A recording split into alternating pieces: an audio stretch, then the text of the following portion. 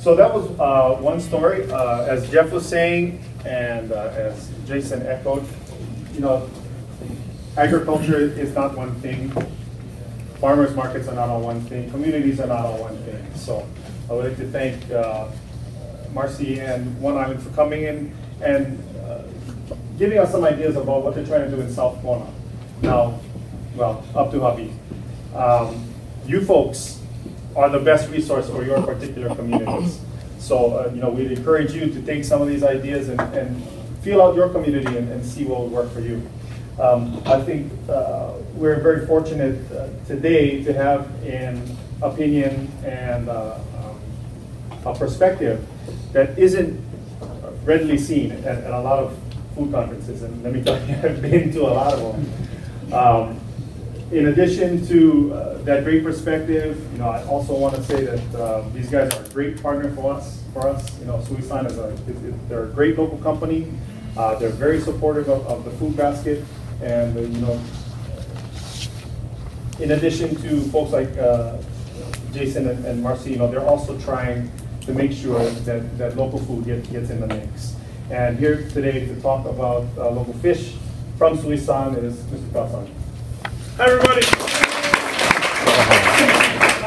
Feel free to raise your hand if you have any questions while I'm talking, because I really have no idea what I'm supposed to talk about, because I've never done anything like this before. I don't know what you guys don't know, and I don't know what you want to learn, so shout it out. Anyways, like you said, my name is Kyle Sumner. I'm the division manager at Suisan of the fish division, fresh fish division. That's the one that's located right on the water next to Levi Street.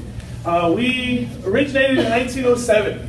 We were a fish market. That location was a fish market prior to 1907. But the Matsuno family took over and created Suisan Company basically in 1907, and it's been a fish market ever since. And it's been owned by the same Matsuno family, local Japanese family. It's been here for over 100 years.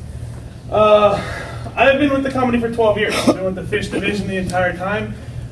I'm born and raised in Ohio, so I'm not from a fishing family, not from any type of fishing background, nothing like that. I just love the fish. I love commercial fish. I moved out here. I went to college. I got a degree in business administration and worked my way up through Suisan. I absolutely love it, and so I still do it. The reason I love it is because I love working with the local guys. So one thing that I've changed since I've been at Suisan is we started to be a more buy local, support local type of a company, especially with the fish division. We're on an island. We're surrounded by water. Now, water is full of fish. So what's the point of bringing in fish from another country, bringing in fish from the mainland, anywhere else? You have it everywhere around here. So, anyways, that's you know, that's what we do. I'm not going to go into the history. I have these notes over here, and it talks about like the history of Suisan. I'm not going to do that. You guys want to talk about the history? Come down, and I'll talk to you later about it. Truthfully, I'm just going to jump into basically what we do at the fish market. We deal with 300 plus fishermen on a yearly basis. Those fishermen are all on the big islands. We don't buy fish from another island. We don't buy fish from another state. We only buy locals. So we kind of live and die by what our local guys catch and what our local guys can supply us. All of our boats, or at least most of our boats, is what we would consider the industry's smaller boats. We don't have any 110-foot boats that fish for Suisan. We don't have any long-line vessels. We only have handliners. We have people that you go to church with every weekend, and people that you see at the movie theaters every day, and people that you're driving on the street and you're like, look, there's a boat in front of their house. Those are probably fishermen that fish for Suisan. Our average size boat is about 25 feet. We have big boats. The biggest boat that we have that fishes for us, I believe, is 46 feet. Probably the biggest boat. Not very big. If you think about it, you go to Honolulu and you see on the docks in Pier 38, they have boats that are 120 feet. You know, recently the state just closed the longline fishing. So currently, the only longline fishing that's able to be done in state waters is 4 permits for people from America Samoa that have vessels that are over 110 feet, or 88 feet, I take that back, 88 feet, sorry. A lot of numbers in my head. 4 vessels over 88 feet are allowed to fish anywhere in the state. Then any vessel under 88 feet can fish east of the 150-degree longitude. Yeah. You guys remember those? Yeah, longitude line? Yeah. So that's 750 miles east of Oahu. So currently, our industry is in what they call a downtime. There's not much fish around. Prices are real high. That's great for us. As a local business supporting local fishermen, there's not much competition. Our fishermen are loving it. They're making a lot of money, you know. I wish I was a fisherman. But at the same time, like I said, we're at the mercy of what style of vessels we have. Our small boats aren't like the big ones. The big longliners can go out, they can catch 20,000 pounds in a trip. They're bringing in 20,000 pounds.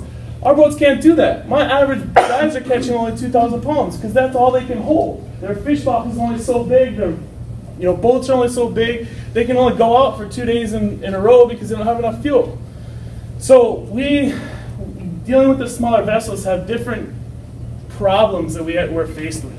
There are times in the year when we are loaded with fish. And the prices come as low as frozen fish does. One of our biggest competitions is frozen fish.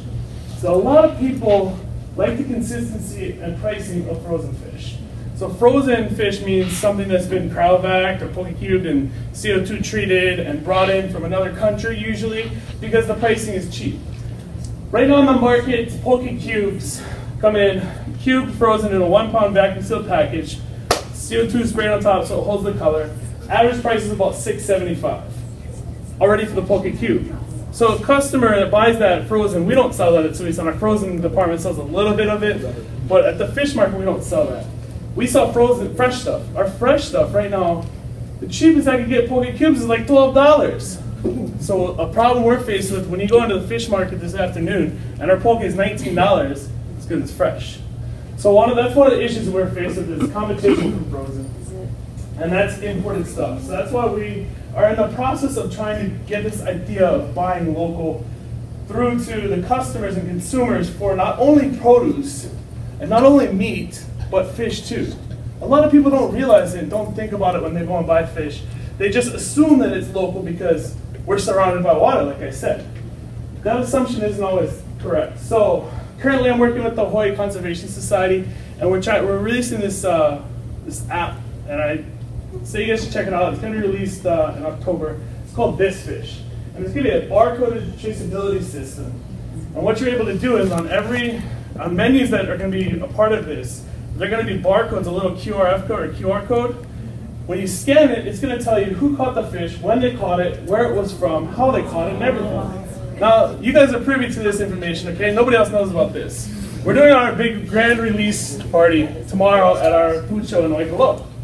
So, it may not, if you guys go download it, it may not be out the app. The website is live. They started to do that program in Canada. And you'll see some of it starting piece by piece here in the state of Hawaii. That is going to allow us to sell our fishermen's fish. To sell fish caught by specific people that came through Suisan, that is all local and all fresh. And you'll be able to trace it that way. Where is that? I just kept talking. I don't even know where it's at. What a fish story. One of the problems with buying local, though, and buying only from the island, is that for certain types of fish, not pelagic fish, but more reef fish and bottom fish, the stocks can be depleted really quickly. So, mempachi, opelo, all bottom fish, pacas, onagas, all of that can be depleted real quick. Our island is very steep. The drop off from the ocean down to where the flats are is very quick. So if you're fishing bottom fish and you're trying to fish for a paca, there's only a narrow strip that you can fish. That narrow strip can only hold so much fish. If you go to Maui, you go to Kauai, Oahu, their ground underneath the water is real flat and more gradual, so there's more area that they can fish, and they can fish more consistently. So we're limited with a shorter distance to fish. Now there's advantages and disadvantages to that. We have what's called an ono lane. So in the ono season, our island sees more ono than this entire state will, because the ono is like a certain depth of water, and a certain depth of water is only 100 feet across. The guys just fish right there, and all the onos are there. So there's advantages and disadvantages to buying local. Now, you want to eat ono? Go try and buy ono right now. You can't find it. It's going to be $28 a pound wherever you go find it fresh. Because there's no ono, because it's not the season. But in the summertime, when it's season, it's going to be way, way down. So one of the issues we have is that we can't not just sell a specific product. We cannot just sell, onos year round. We cannot say, hey, we're going to put ono on somebody's menu. I can't go to the Family Market and tell them, you guys want to do an ono special? Because when chefs come out with the menus, they're coming out with menus for 6 months in advance, 3 months, 6 months in advance. They don't want to change the menu every other day. So we cannot have them put fresh fish on their menu, really. You're stuck with the pricing. The pricing will fluctuate too much. It's hard to do. Some of the more brave customers do. And I warned them all. I said, hey, if you're going to put fresh fish, put something like fresh fish sandwich or, your fish and chips. And not put like, oh no, fish and chips. Don't put this species because you're not available to have it all the time. It's not going to have it all the time. Your prices are going to be up and down and left and right and everything like that. Another problem with the local fisheries is that there's a lot of issues with the weather, the storms. Hurricanes come this summer, fishing shut down for 4 days. Fishing shut down for 4 days. You have no fish when after 4 days. Fish doesn't last for 4 days. We have a 72-hour shelf life. As a wholesaler, our idea is 72 hours. From the time we get it, in 72 hours it has to be gone. Because whoever we're selling to has to have an opportunity to be able to sell it. When you go and look at longlining, longliners have an advantage because after 72 hours, the thing looks beautiful. 72 hours after 72 hours, the thing still looks beautiful. The quality of the fish is much, much nicer from longline vessels. The way they take care of it, the way it's caught, it dies in the line. It's just nice red. The eyes stay nice and red, everything like that. The eyes are really nice. And the issue with that is there's bycatch. So a lot of people are worried about conservation and bycatch, things like that. Longliners have a lot of bycatch. It's one of the reasons we don't deal with longliners. Yes, the fish is nicer, and yes, it's easier to determine your price over a longer period of time because it's more consistent supply. They're always going to have eyes. But there's so much bycatch. There's so much turtle interactions and false killer whale interactions and everything. You name it. There's so much. There's catching so much. So that's one of the reasons Suisan really likes to support local too. Is there's no bycatch with our local guys. Our headliners, there's no bycatch. They catch something, you don't like it. It's not not a size. It's a small juvenile tuna. Unhook it, throw it back in the water, it still lives. Doesn't die. Longliners bring it up, it's all dead. I wanted to talk a little bit about how the community can support and be involved in the sustainability. What I am trying to do is get the consumers and the customers educated and understanding what buy local and support local means and how to find out how to buy local and how to support local. Basically, if it's frozen fish, it's not local. More than likely, it's not local. A lot of problems too has to do with traceability. If consumers start to demand traceability and start to sit down at a restaurant and ask their waitress, where's this fish from? And the waitress goes, oh, well, let me go find out. Comes back and they should be able to tell you exactly where it was from, when it was from, who caught it, and everything like that. Another problem that we are faced with is the government is making these laws and making these initiatives. There's not any enforcement of it. There's so little enforcement from the DLNR side of it because the DLNR,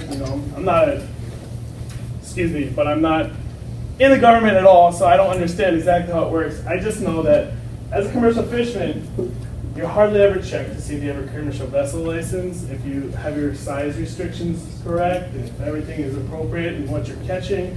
There's not enough funds for DLNR agents to come and to enforce these rules. Yes, ma'am? So, but I have another question about that. Sure.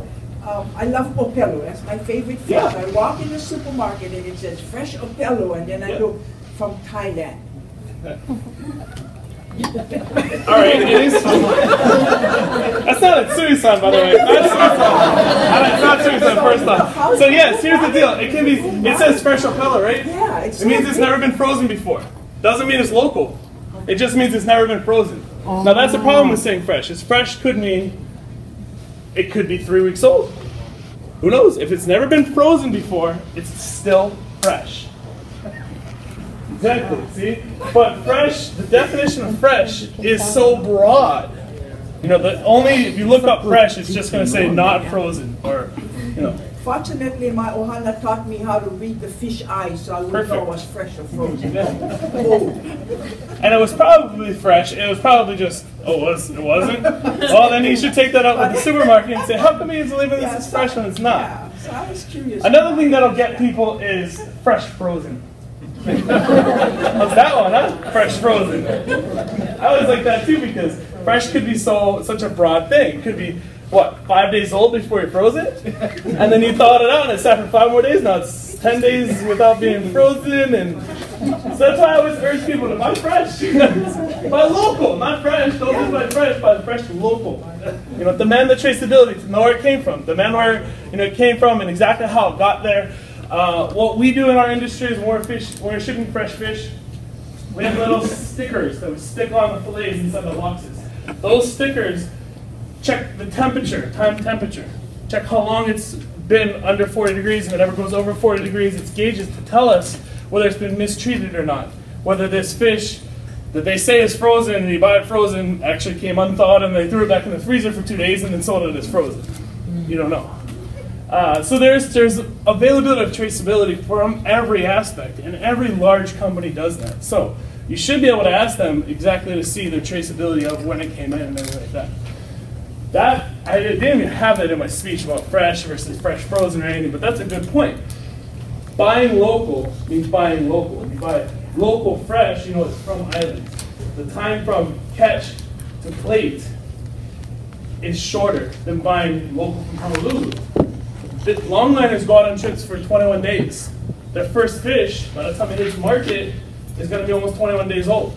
Now, by the time it gets to your plate, after the wholesaler bought it, sat on it for 3 days, it's now 24 days. And by the time you actually take it home and eat it, it's 25 days. That thing could be almost a month old sometimes. So by understanding the traceability of where the fish came from is key to understanding what the quality is like. Or have your Ohana teach you.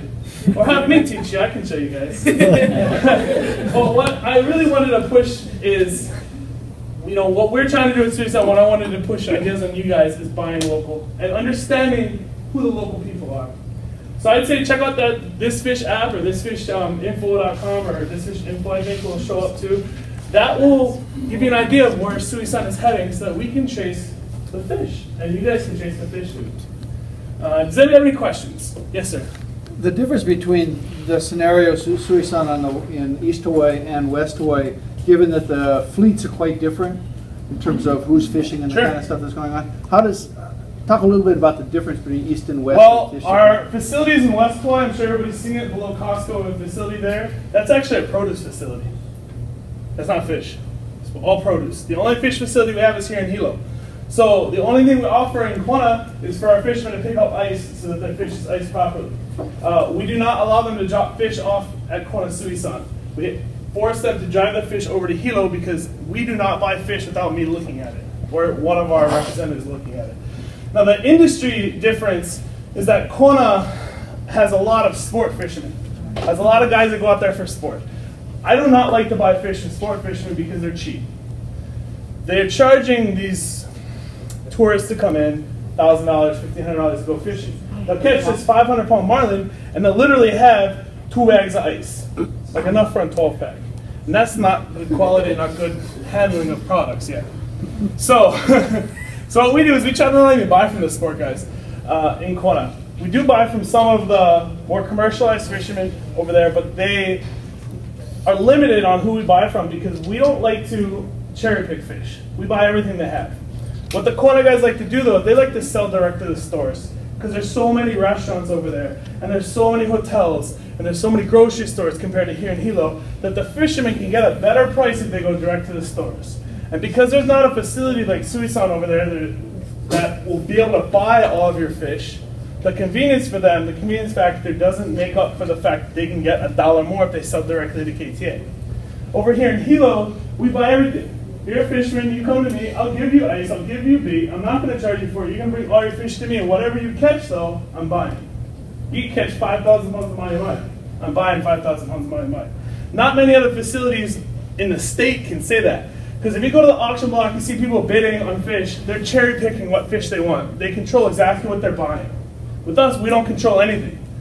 The fishermen control what we buy. What our fishermen catch is what we buy. Now that being said, those fishermen that we deal with, the 300 plus fishermen, they're not allowed to sell anywhere else. It's not a contract, we don't do contracts. We do it old school style, right? Brother, I'm gonna go talk to you, okay? Hey, no step outside. I'd like to see you have a sign on the side of the road that says I for sale 250, okay?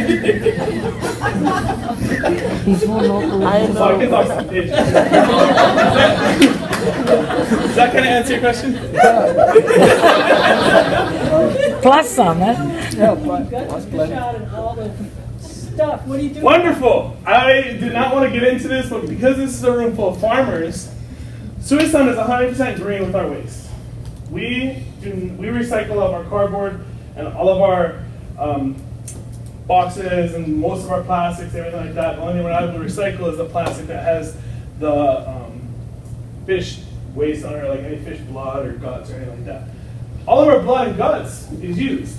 We have a contract with Palm Valley Farms here in just by Onamea. They're up Malka, where Onamea is at. Palm Valley Farms has started to take all of our fish waste and make a fish fertilizer with it. They invested a whole bunch of money in this program to make a fish emulsion fertilizer from it. And they're in the process of trying to get it certified and make it into a product that they can sell to the farmers. Currently, they're using it for their own purposes.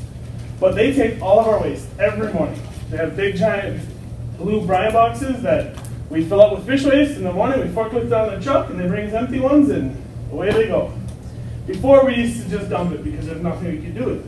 We would let farmers come and grab and stuff like that, but they weren't able to take as much as we had. So now we're able to do it where 100% everything goes to Palm Valley. We don't charge them, they don't charge us. We save money, and we're giving back to, at least it's going back into the environment. It's not just going to waste. They're able to make fertilizer with it, fertilize the plants grows into the cows, and cows get bigger. Close. Better than dumping. Cool. Yeah. Yes, ma'am. I'd like to just add on to Kyle. My husband and daughter, they fish out of Pohiki every night when weather permits to catch ahi. And what we like about Suisan, like he said, is local supporting local, is that they literally come down to Pohiki super early in the morning to pick up fish from these fishermen so that they don't have to drive all the way back out and bring ice and stuff like that. So that's, I commend you guys on Who's that. Peter Gonzalez, prosthetic. Cool. Yeah. And Yeah, so we do that. We go an extra mile. they for go our an fishing. extra mile and they come out, and we don't have to drive all the way to Tito to drop them off. They'll bring the ice, pick up the fish, and the fisherman is good to go home and sleep and make ready to get back out. Some of your other questions? Yeah, you mentioned something happening in Waikoloa. Oh, it's, to be totally honest with you, you're not invited.